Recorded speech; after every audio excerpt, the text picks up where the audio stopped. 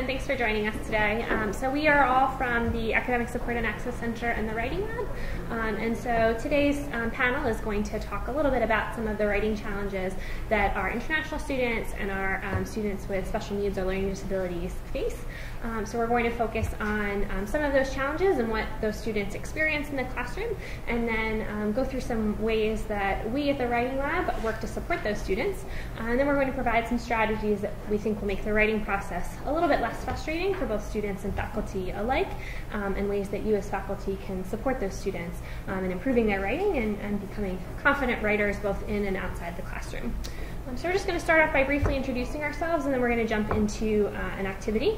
My name is Emma Fawcett. I work as a Writing Lab counselor. I've been there for about 2 years now. And I'm also working on my dissertation at SIS. I'm Jordan Grant. I'm also a writing counselor at the Writing Lab. I'm in my 6th year as a graduate student in the history department working on my dissertation. And I guess I'll be talking mostly about international students today. Hi, I'm Nancy Sydnor-Greenberg. I'm the coordinator of the Learning Services Program in the Academic Support and Access Center. The Learning Services Program is a small program of freshmen with diagnosed learning disabilities. And it's a little unique among learning disability programs around the country in that it is only focused on students with language-based learning disabilities. So everybody in the program has a history of struggling with writing. The students in the Learning Services Program are in a reserved section of the college writing class. So we in the program are used to working with the college writing professors and with John Hyman. So that's what we do, and I've been at AU about 10 years. In the very first year I was at AU, I worked in the Writing Lab as a counselor, and certainly had some exposure to working with international students, but not as much as Jordan and Emma. And you'll see in your program today that Ira, who's the head of our Writing Lab and runs several other programs over at the ASAC, was also supposed to be here today. Unfortunately, she's out sick, but you can be assured that her expertise is infused through any of today's activities. So we're going to go ahead and jump into our first activity. Does anybody need, I think it's cut off the very top line. Does anyone need either scrap paper or a pen? We're just going to do a brief writing exercise. I have paper. Yeah, there you go. Thank you so much. You're welcome. Someone else? Anyone And else this need will be paper or later pen? on the Blackboard to upload that. Will this be up after the presentation on Blackboard? Sure, we can upload it. Yeah, absolutely. Okay, thank you. So it looks like our projector cut off the very first line, but write a story based on the photograph below. Limit yourself to 3 or 4 sentences, about 100 words. And as you write, you want to keep these rules in mind. So place the 3 words with which you want to begin each sentence at the end of that sentence without otherwise changing the word order.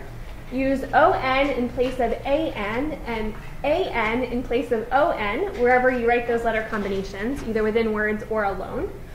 Place your concluding sentence at the top of the page, and without otherwise changing the spelling, place the letter H to the right of the letter T in all words that begin with a T, and to the left of the letter T in all words that end with T. So we're going to give you about 4 minutes or so to do this exercise, and you can get started now.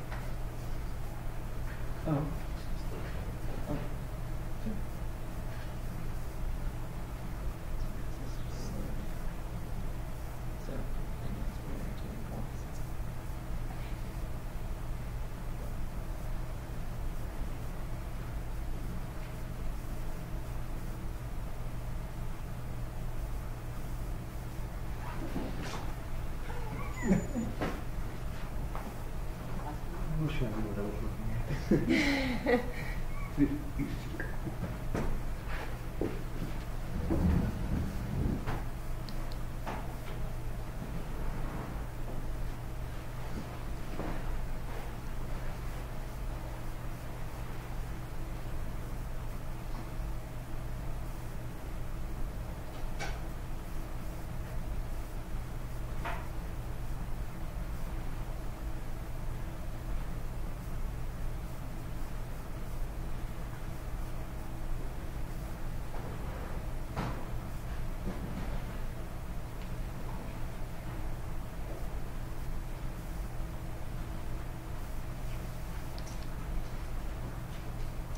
About another 30 seconds to wrap up your little story.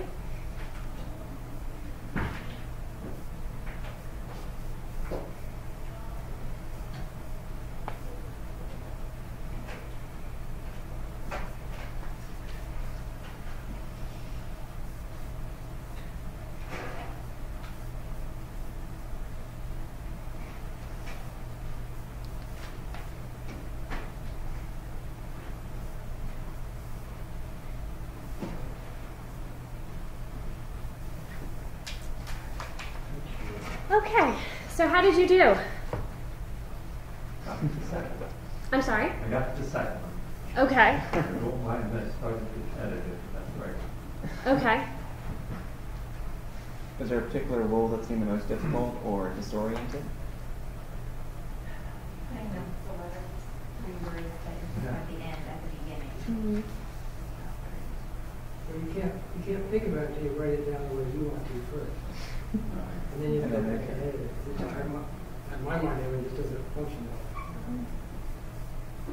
Did the story you were able to write resemble in any way what you had in your head maybe when you first saw the picture?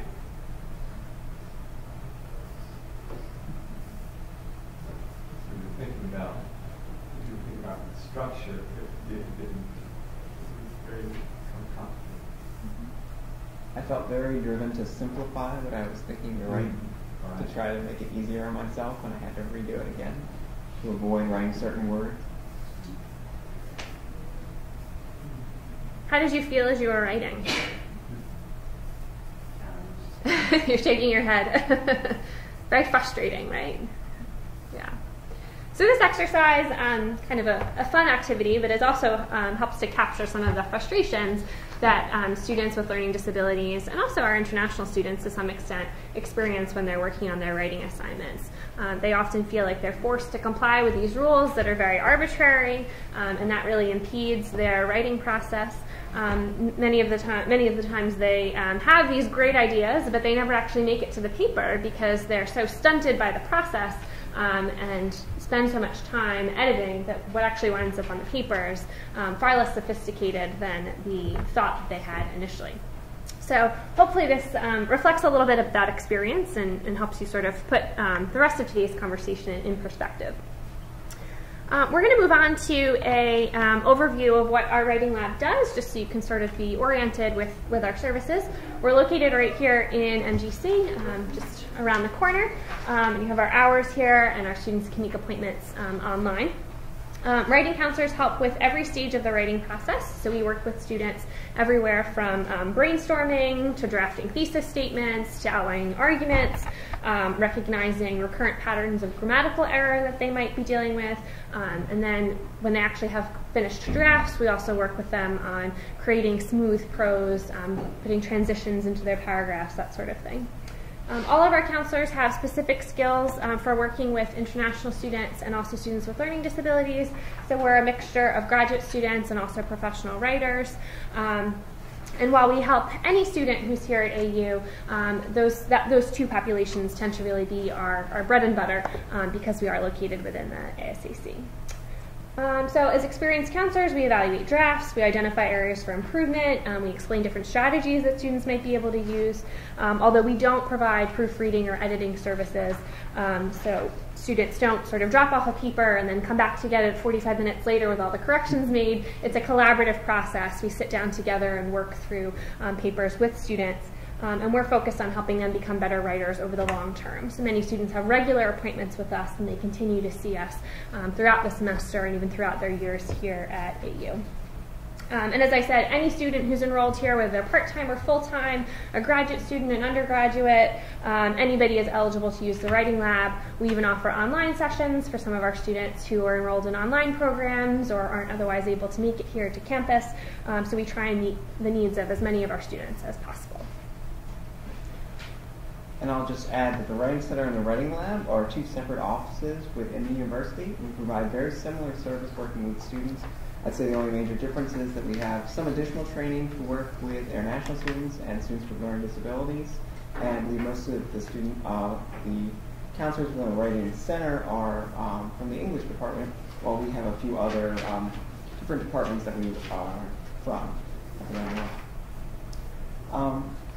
So as we get started, we thought it would be useful just to kind of talk through what an ordinary session looks like at the Writing Lab, just so if you have students or colleagues who are coming to Writing Lab, if you haven't experienced it yourself, just get a sense of what we do every day. So for most sessions, we start by trying to get to know the student. That's usually the first few minutes. It's really helpful to get to know the student's background, where they're from.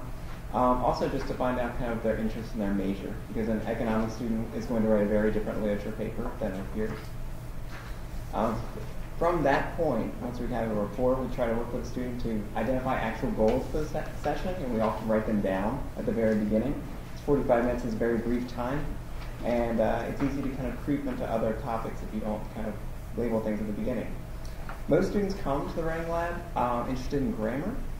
We have an online appointment system, and I'd say for about half students, they will simply write something like check grammar at the beginning of when they're writing the appointment of what the appointment's about. Once we actually get started, we as counselors generally try to push students towards what we call higher order concerns, issues of organization, evidence, argument, and audience, over lower level concerns like grammar, style, spelling, punctuation, and presentation. And I can say, generally speaking, that regardless of a student's background, graduate or undergraduate, it is always the higher order concerns that are kind of the major issues in papers. It's very, very rare that I have a student who has a kind of clear argument on the page and just needs finesse. That's a very kind of rare session to just do. One other thing we do before kind of diving into the session is that we always review the assignment guidelines. If students have them in hard copy, we ask them to bring them out and we read them together to make sure the student has kind of an understanding of what's been asked of them. If they don't have a copy of the assignment, we go online and we try to find it on Blackboard or on the course website. So if those are things that you've put time and resources into developing, these kind of online resources, students are using them. It's kind of a regular feature of what we do. This is a thing. This burns time that we can spend otherwise working, but it's a very useful time. We want to make sure that the student's actually working on what matters. If a student comes in for a pre-draft appointment, something where they don't have a hard copy of something for us to look at, we'll work with them to brainstorm and organize ideas. For many students, I feel like it's kind of like a talking cure. It's just having someone who's willing to ask questions and listen to them talk and is actually willing to kind of transcribe what's on their minds. I found that many students at all levels don't have a good system yet when they come to the Writing Lab of how to capture their ideas and get them out of their head in the initial part of their paper process. Now, if a student does have a draft, and many students do, if it's my session, I usually say, why don't you go ahead and explain your paper to me out loud for the first minute or two, and I try to write down what they have, what their vision of the paper is at the start of the session, because I think many times that's the issue, is the student has a certain vision for the paper, but it hasn't appeared on the page yet. But once that's done, our typical process is to read the paper out loud. It's up to the student, kind of the preference of how we go about working a session, but a lot of the sessions that we involve have us or the student kind of working through the paper, reading certain sections out loud to each other. We've just found that's kind of the most straightforward method for students being able to see their paper in a new light to recognize mistakes. Most international students, I end up reading the paper because it's easier for them to kind of hear changes in my intonation and voice, and it gives them a little bit of space so they don't have to feel like they have to perform in front of me during the session. And then, as we go through the essay, the usual process that I follow with students is that as we look for stylistic or grammar issues, what they come here to look at, we create what I call a reverse outline. It's also referred to as a reverse sentence outline. And that's where I ask students to kind of reduce each paragraph down to a single declarative sentence. This is a way of kind of checking for clarity of thought for the student, and for them to, in the process of a 45-minute session, to kind of reduce their paper down to like a platonic ideal. And they can see at a glance on like a single sheet of paper how their argument or how their thinking stacks up. In a 45-minute session, we can usually work through about 5 pages. So that's something to keep in mind, that if you have students coming in for these papers, that's kind of the realm that they can do in about a 45-minute session with a writing counselor. And as at the point we're going to be returning to, I think, throughout this presentation, while international students and students with learning disabilities have specific needs, the major issues for all students are, I'd say, across the board, very similar. And I think, Nancy, are you going to continue? I think it's you next. So next we're going to give some good ideas that we think faculty can implement to make this process easier both on yourselves and on your students. The first one, which sounds like a no-brainer, although you might be surprised how much our students struggle with this, is providing clear assignment guidelines and encouraging your students to build an outline from those guidelines. A lot of students think that the directions that you put on your assignment sheets or on your syllabus are suggestions or sort of nice ideas, but not things that they necessarily need to live by when they're writing their papers. So putting all of those instructions in one location, whether it's a folder on Blackboard or a section of your syllabus, is really helpful, especially for students with organizational challenges. We have quite a few appointments where we ask the student for the assignment sheet and they're not entirely sure where to find it. So if there can be a streamlined location, that's definitely very helpful.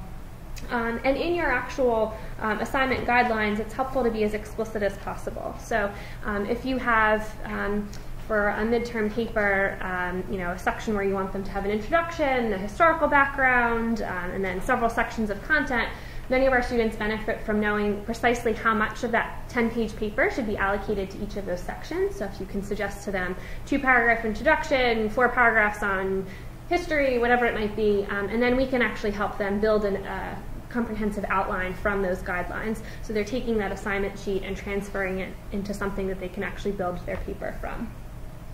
And if you have specifics on a style manual that students should be using, and the number of sources that are required, sometimes those guidelines are given verbally in class but aren't actually on the assignment sheet, and it's especially helpful if they're all sort of in one location, and then if your student is getting help from people other than you, we can kind of reinforce that. Many of our students also benefit from rubrics, so knowing exactly what an A paper, a B paper, a C paper looks like for your particular assignment, and what your criteria is for grading, so that they can ensure that they're doing their best to meet that criteria in their finished product. We also like to encourage students to write multiple drafts. So one of the questions we tend to get most frequently in sessions from students is, how can I become a better writer? How can I make this easier? How can I stop coming here? And so one of the answers we usually give is that it's practice. So as you're all writers yourselves, you know that you get better at it by continuing to do it and by continuing to get feedback and implementing that feedback. So if you can give your assignments as early as possible, encourage your students to form peer edit groups, to meet you during office hours, to come and see us, to come and see the Writing Center. That's all good ways for them to get that additional practice and improve their writing over the course of the semester. Also remember that for international students and those with learning disabilities, class assignments can take 2 or 3 times longer than you might expect. And so giving students as much notice as possible about their assignments is really helpful in enabling them to manage their workload. At the center, we also offer, there's counselors who also work with students on time management and on other organizational strategies. And so that's another component of our work, and so having as much advance notice as possible can really help them. This is especially true for international students, for whom elements of U.S. culture or history may be literally completely foreign to them.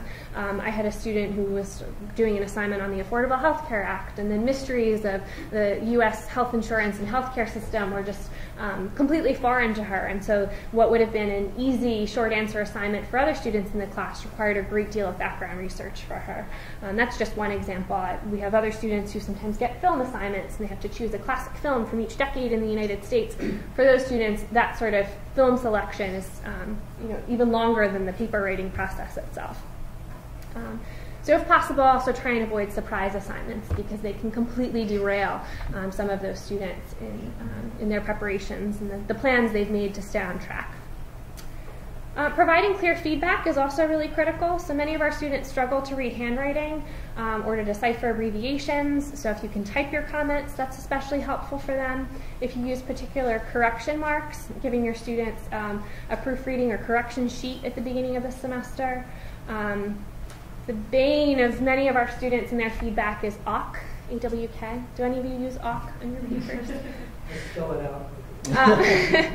So for a lot of them, they don't know what you mean by an awkward sentence.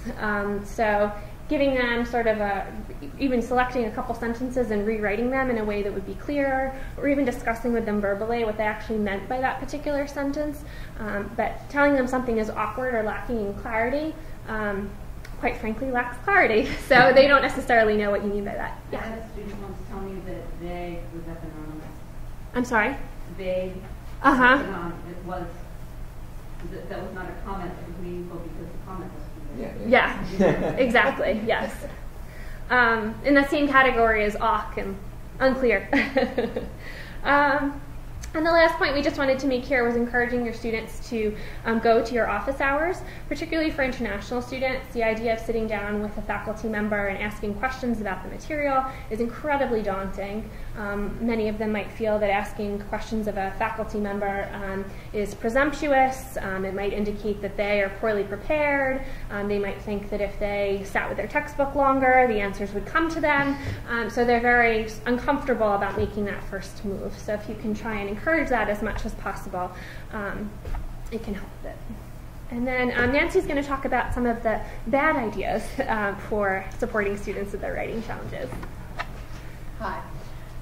I'm going to start off by reinforcing something positive, because I'm always telling my students not to write emails to professors with negative words in them. So I always feel a little funny saying something negative. I'd like to reinforce, I work with students on all sorts of college-level academic skills, but I think the vast majority of what I work on is papers across the curriculum here at AU. And I can say the two biggest things I see are students just not realizing, and I mostly work with freshmen, so I think this is just a transition issue for all freshmen, is that they really are supposed to be doing in a paper what you as faculty want them to do in a particular paper. They often don't realize they don't have to invent what they've got to do. So anything I think you can do to really just emphasize, these are my guidelines for the paper, this is what I'm expecting. If I found students also find a rubric really helpful, what's an A for this particular paper, what's a B, what's a C, and on down. And I think that rubric can even include, part of what I expect is a clean paper that's been proofed and edited. Part of what I expect, if it's a research paper, is, X number of sources and what types of sources. And I think the other thing too is just the understanding at this point in life, what their writing is really a process in college. And I think that's really, the time factor involved in that is really a challenge for students with any type of disability that impacts their learning, whether it's a learning disability or attention deficit disorder. And we do serve hundreds of students in the Academic Support and Access Center with learning issues, and I think we at AU probably serve many more than that who aren't documented here, because there are so many more college students these days with learning issues. And so I think, you know, it does take them longer to write, and so the more focused they can be from the beginning, the better it is, I think, for the people on the other end grading the papers, but for the students who are writing them. So here's just some of the don'ts. Don't make coming to the writing lab mandatory or offer extra credits for appointments. We've actually, I think, had that happen. And the writing lab is actually quite popular. It fills up, appointments fill up quickly. And we don't have, unfortunately, endless time or space, so we can't do that. I would say, though, a positive thing would be to mention the writing lab in your syllabus if you can. And I would just like to make sure everybody is aware, too, that the ASAC, for now a couple of years, has been one office. We're no longer a separate academic support center and a separate disability services support. I've noticed some people still have 2 offices in their syllabus. But if anybody needs information on that from us, we can send you the links to everything. Don't tell students that we proofread. We aren't a proofreading service, but we will help them to recognize patterns in grammatical mistakes, and we will point out proofreading issues to them and read back to them what they've got, and they will often say, no, that's not what I meant. I will say dyslexia is the learning disability where we see, people typically see the most spelling errors, and dyslexia is the most common learning disability. And there's a significant amount of population in the United States that has dyslexia, so, and there, I think, are a fair number of dyslexic people here at AU. We will work with students if they come to us to help them with assistive technology that can take care of a lot of the proofing issues for them. And we do have an assistive technology specialist on staff at AU who we can refer students to, who's in our office. Another don't assume that all students understand plagiarism. I think we have all seen this be a really confusing issue for international students. I think the cultural expectations are different. I think for international students, and Jordan can talk to this much better than I can, what we expect in terms of documentation is often very new for some international students. I can tell you for students with learning issues, I think for anyone with a learning issue has some organizational challenges in some ways. And writing a research paper is a huge tax on someone's higher level organizational abilities. And so I think it is a group of students who are very prone to accidents with academic integrity. And so I think the more clear the expectations around that, the more helpful it is for them. And we certainly work with students on all sorts of citation generators so that they can get the more cosmetic part of that task done more efficiently, so that they can do the higher level part of it and spend more time learning the higher level part of it. Don't assume that all students understand how to build a thesis-driven argument. For international students, the thesis can sometimes belong in the conclusion. Or the introduction is often supposed to be a long, flowery, broadly connecting item. I think for students with learning disability, I think for freshmen in college, a thesis statement at the college level is a complex organizational issue. And then when grading assignments, we have seen students be sort of overwhelmed when every single thing is corrected on a paper. One thing I have seen professors do on the beginning end of paper assignments that I think has been really helpful is to give the students a prototype of a paper. If it's a paper that they've assigned in a past semester or past year, to hand out a previous paper where they've made it anonymous. They've blanked out the past student's name and identification information, but it's an A paper, and that really helps. Sure. One of the questions I've had is that I would like to give them a template. Students have asked, can you show me an example of X paper? And do I need permission of the student who wrote that paper? I can make an anonymous pick up the name, but do I have to ask them permission to allow them that I can use that paper, or can I just do it? I don't know what the rules are when I confirm that. Does anybody know? I believe you do. I believe you need permission from the student. That's what I thought, that because it is their product, so I thought you can't just take it. So because I'd like to do it, but I want to know what the process is. I've seen it done in the with the college writing professors that work with the students in our program, and we've had the same professors teaching for a few years. And I think one way they have made it efficient for them is when they have an A paper in college writing, which doesn't happen a lot. They will sometimes say to the student, "This was just so great. Is it okay with you if I use this next year?" Do I need to have it written, the permission, or just a verbal? Okay. Again, I don't want to get in trouble. That's why.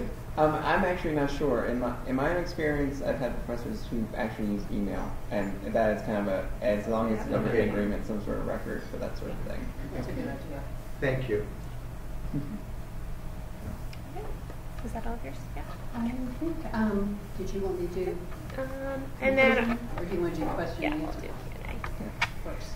So we sort of started this already, but now we wanted to take some of your questions and see what other challenges you're facing in supporting students with their writing, and see if there's any other advice or ideas we can share in the room. You have a question? Yeah. A few of my students I've run into problems with, they have tried to phrase things, international students, they've tried to phrase things in English that are phrases that are not directly translatable, or words that are not directly translatable. Do you have any strategies or tips to help international students with phraseology, even if you don't speak the language? So I find this is one of the idioms are really difficult for students, and just kind of getting form language down. For idioms, there really is no silver bullet for idioms, unfortunately, with students. That is like something that is only learned over years of acculturation and that sort of thing. I would say, I think both Em and I are reminiscing that in the course of the semester, it's amazing how much students pick up and how much they grow in the course of the semester and how much they kind of become more comfortable in that sort of language. Now, that being said, giving students model papers or actually giving them kind of, I've seen professors who give them kind of lists of like, this is how, if you want to say the professor or the author says this, if you need other words to kind of flesh that out, here's a list of like good words like contend, argue, that will kind of give them some things. Like a lot of this is kind of learning kind of academese, unfortunately, for better or for worse. It's just kind of how to frame these sentences together. But I think that the more that you, as a professor, can call attention to those things, either giving them separate sheets that say, like, these are common words that people can use in their papers, or saying, like, we've read this article, let me call attention to this paragraph and how he puts together this kind of abstract idea on the page, are two things that you can do to kind of help them get used to kind of this language a bit more. We also have in the lab and also on our website some handouts with good transition words, words to start concluding sentences. So some of those because a lot of it is stock language that sounds very unnatural to you if you're a non-native English speaker. All of our howevers and in comparison and all those sorts of bridging words and phrases. So we, some of them are on our website, and we can also give them out to students as well. And a lot of times that helps them sort of expand the collection of words that they use. You might see that a student will have a pet word that they know it works and it's grammatically correct, so then they use it over and over and over again. So we can sort of help them expand some of those choices. And you can do that too, Next time when you revise, you might consider one of these 3 or 4 other options instead.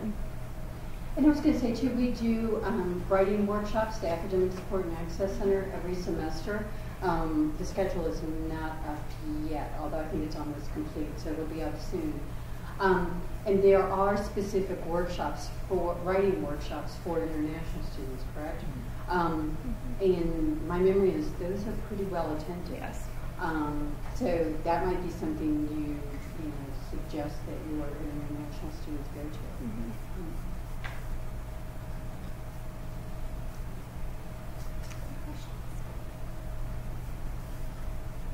You just mentioned the workshops, so specifically intended for international students. Who conducts these workshops? I mean, who teaches the workshops? Like experts like Emma Jordan teaching them organization structure, or you also engage some language specialists there? So usually it is our responsibility as writing counselors to actually run these workshops in a lot of ways. And I mean, in the past when I've taught the class, I've basically started with things I've already put together for writing research papers in general, and then just tried to build in like things that are specifically tailored to students in this way. And I think in the past, unfortunately, I think we combined like some things like students with learning disabilities and international students, and they're very distinct in the challenges they face. But certain things do carry over, like the additional time that's required for assignments is very important for international students, and the use of peer group editing is something that more international students do. So those things do carry over, but it's usually us. What I mean is that, for example, at WCL, there is a course within their international legal studies program intended for international students, and it's English for lawyers. Okay. And there's also advanced legal writing course. Right. So it's like there are two courses, and within the advanced legal writing course, students are mostly taught with structure, organization, and the English for lawyers course teaches them more like language issues, plus some, skills, English language skills, like presentation, summarizing, working with, case briefs and this stuff. Do you think that something like that might be useful? Also at the undergraduate level? So those are they semester-long courses that the students enroll in? They are semester-long. Okay, yeah, because there is that here in our undergraduate program as well for international students. There are courses that prepare them to for writing that prepare them to take regular undergraduate courses in different majors that are with a mix of international and American students. And is there a college writing course for international students? Yes. So specifically targeted to like writing a complete research paper in English through the course of a semester. Yeah. So they do that. Though I do think that's outstanding that there is these courses at WCO. Because I was just thinking like metaphors like before the court was one that I had a student who did not know that metaphor. And so we had to kind of talk about like these like strange idioms that pop up and legal arguments so much. Yeah. A lot of what our workshops focus on is strategy as well, rather than sort of the nuts and bolts of writing a research paper. But when you have this, 25-page paper that you have to attack over the course of a semester, sort of where do you begin in the writing process? So they focus as much on strategy, I think, as they do, because we only have them for 2 hours versus, length of a semester. In your experience, what motivates students more? Fear of getting a bad grade, or really wanting to make progress? With most successful students that you've seen, that you work with over a longer term, I'm trying to kind of identify for myself where this success comes from. I have to say, one of the things I'm consistently blown away with the students that come to the writing lab is their drive and their motivation. Now, granted, these students all self-select to come to the writing lab, right? They have to take it upon themselves to schedule the appointment. They don't get any academic credit for coming there. So maybe they're a subset of our undergraduate and graduate student populations. But by and large, I would say that they are really desperate to walk away as you know, with their diploma in hand, being capable of writing excellent papers and writing in a confident way in both populations, both our students with learning disabilities or learning issues and those with international students. I have students who say to me, I really want to, by the time I leave, be able to know that I can sit down at my desk at my job and write an email that no one's going to look at and think, what is she saying? I don't understand. So they really want to walk away with that sense that they can write with confidence. Yeah, I'd say across the board, they work incredibly hard, the students that we get to work with, and I think that it's rarely to please a professor or to kind of a worry about failing, if that's motivating students. It's almost always a kind of desire to become better than what they were at the start of the semester, or to actually complete something that's meaningful to them. And not to say that bad grades don't upset them. No, but and not to say that we don't get some students who are just here and they're like, I just need this paper to be okay. Right. But I'd say that the majority of students are actually not thinking about the paper level. They're thinking about, well, once I write this paper, I'm going to have a lifetime more, and I would like to be able to be, like, my writing to be unrecognizable, or my writing to be outstanding. Efficient, yeah. I'm also trying to think about it from going the other way, because often I will get with international students, if I give them an exam, they'll come back and say, well, I just didn't understand my writing. So is there a process where, I don't know whether you or people who work in this area could look at some of those questions and say, that's going to give international students a hard time, the way you phrase that, your use of idiom, or whatever it is. To give us some heads up in terms of avoiding that problem? Is that a service anybody's ever thought about? An interesting Yeah. question. Well, the closest I can think is that I had a lot of students this past year who came with exams, who were international students. And I would say, you know, our policy is that if you've come in with any sort of exam or test or quiz or take-home that we can recognize as such, we will only work with you if you have the written permission of your professor. And if you don't have it with you, that means that I'm going to contact your professor as soon as the session is over with an email saying what we did in the session. And, you know, if you don't have permission, there will be consequences from this appointment. And my students have all said, you know, I had permission, and when I contacted the professor, they said, oh, it's great that they came.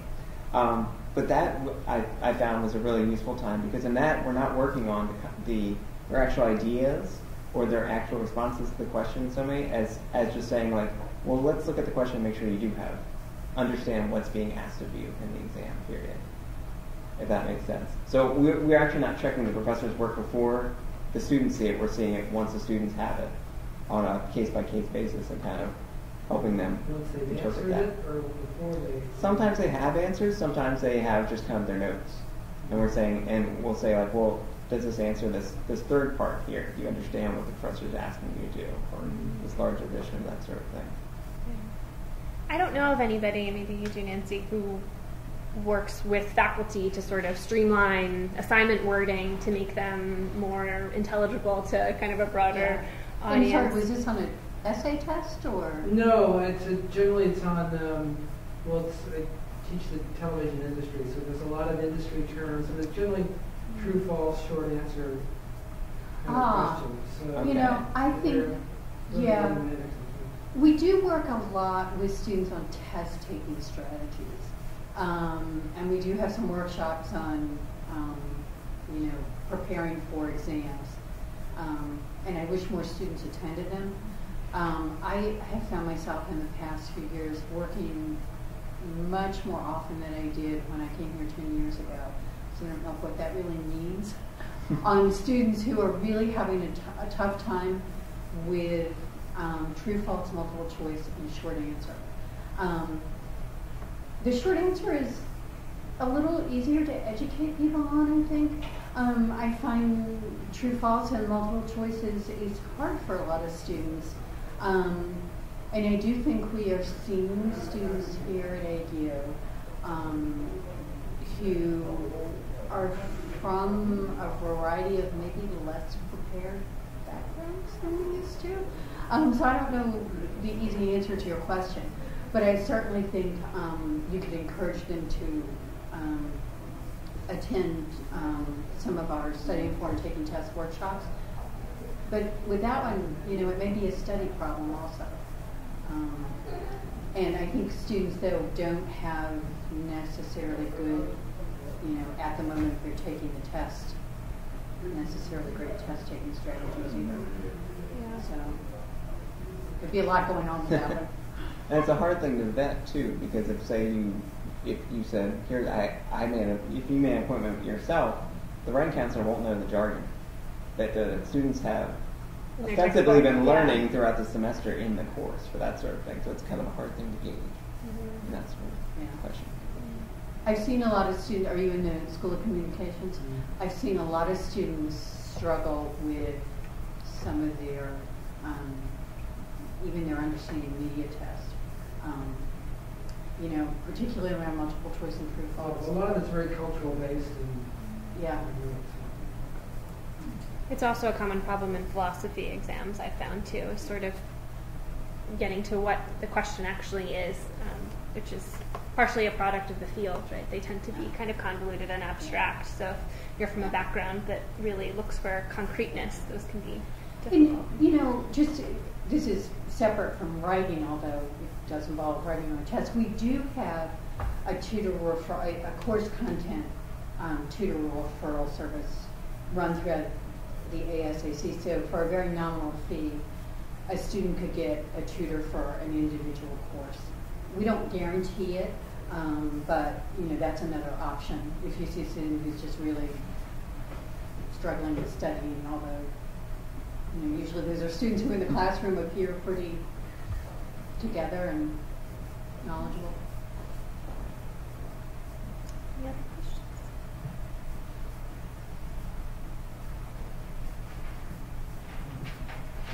I'm just going to tag along here a little bit, which is the issue of multiple choice questions. Even I had, my first language, I'm good in English. Sometimes in a multiple choice question, the question itself can be difficult for the student to really know what the professor is asking. I don't know if necessarily the student only or the professor should, sometimes we're trying to make it a little tricky, but in doing so, sometimes we complicate it and, either use words or certain to make it more open-ended. What can we as teachers do relative to the questions to at least make sure that we are asking and evaluating their understanding of the topic versus their understanding of the question? And so that's the question I have, because I really am trying to evaluate them, because I'll have a student say, that's what you really meant, or gee, I thought this. Now sometimes if I have a consensus student, I just throw out the question and say, even if one student points out and says, gee, to me, I think, it can be interpreted a different way. I never saw that before. I automatically failed the question. But what can we do as professors to write questions in a way that we're really evaluating knowledge and understanding and not trying to just interpret the question itself? One of the things we were talking about earlier today, a lot of our students have challenges identifying what's the main question and then what are the sort of subpoints that you want them to address, because sometimes, especially in longer prompts, there'll be kind of a paragraph and there'll be lots of questions embedded in that.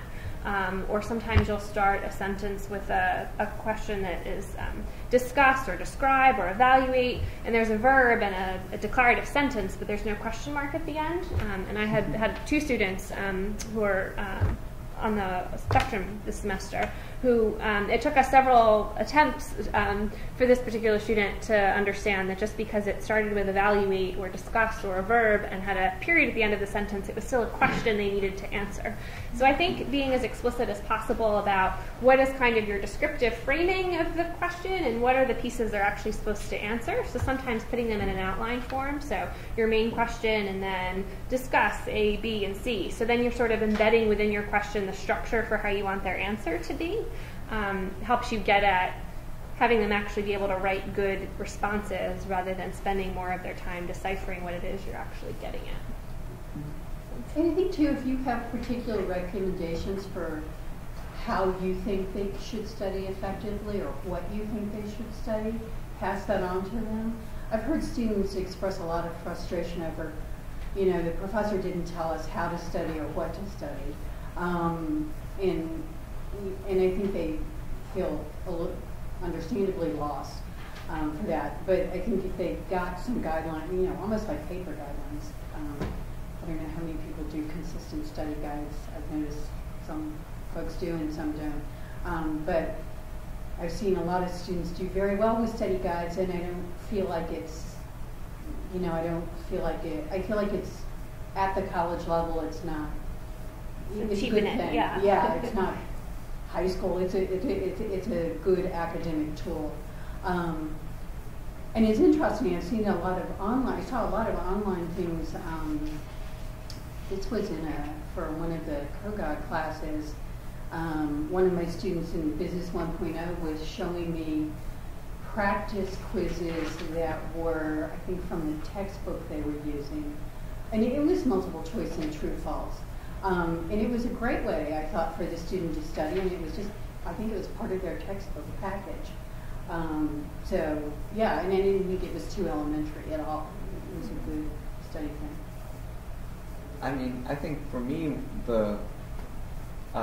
as an instructor, what I would recommend is that if you are doing multiple choice, and that's kind of the format, and maybe that's a necessary format because of the size of the class or the kind of content, well, first confirm what the content is that you want students to learn. Because I feel like with a lot of multiple choice questions, it's almost like taking the SAT again, where you're learning rhetoric and how questions are formed to trick you, as opposed to the content that's actually shown for the question. And I know that part of the challenge of multiple choice is baked into kind of like which one of these, like there can be tricky language that's kind of part of the challenge, but I would say getting away from that as best as possible would be useful to make more straightforward multiple choice, or alternatively, to give students practice quizzes. Even something brief that's like, here's 3 examples of a multiple choice questions. These are the kind of questions that will be on the exam, so you'll be more aware of them when you come in and talking through them and saying, like, you can see this question could deceive you, or could be, if you don't read it closely, it's easy to misinterpret. So kind of getting them just a little bit of practice together before they actually take the real thing by themselves would be useful. That's also a good way to test drive wording too. So then, if you have it on a practice test, you might give students an opportunity to say, when you phrase it this way, I'm lost, so I don't know what to do with that question, and then you can revise it for future exams. We are almost out of time, but does anyone have a last question or two? Or tips, things that work for you as an instructor or professional?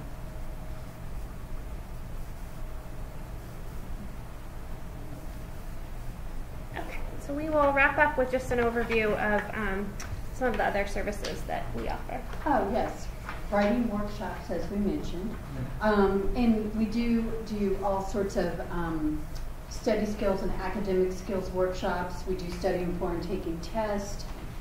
There's a variety of paper workshops. There's graduate research, there's undergraduate research, there's international students. I think there's just papers. Mm-hmm. There's an academic integrity code workshop. There is, yes, an academic integrity code. Megan runs a successful student series of workshops that is sort of targeted towards freshmen and sophomores. More discussion based. Yeah. And I think I must have forgotten a study skill somewhere in there. But again, they're posted online, and there are paper cards of the workshops at the front desk in the academic support center. We do have individual academic counseling for any student, although certainly a large number of students that we see in the ASAC are students with disability, but any student at AU could come in for one-on-one academic counseling. Course content tutoring. There are selected courses that we are now have tutoring hours for in the room next to the ASAC, and those will be posted online. There are some of the more rigorous sciences. STEM fields in general. Yeah, almost all the maths, I think. But then there's also tutor referrals for other courses, and students can fill out an online tutor request form for those. It is really a nominal fee. It's not much. We are the office at AU for students with any type of disability. If a student wants to document and get accommodations and access support, it is our office. And assistive technology. We have an assistive technology person on staff. Assistive technology is things like Kurzweil and Dragon. Anybody heard of those around writing? They're great, yeah. She also works with blind students and hearing impaired students. The person our full-time person left a while ago, and we have a consultant in the position now who actually also has some training in using technology around time management and particularly on people with executive functioning issues. So she's always a very interesting resource around technology that's not around technology in general. And we do work a lot, I think, to you guys, with citation generators, and certainly I work a lot on just regular technology with students around writing.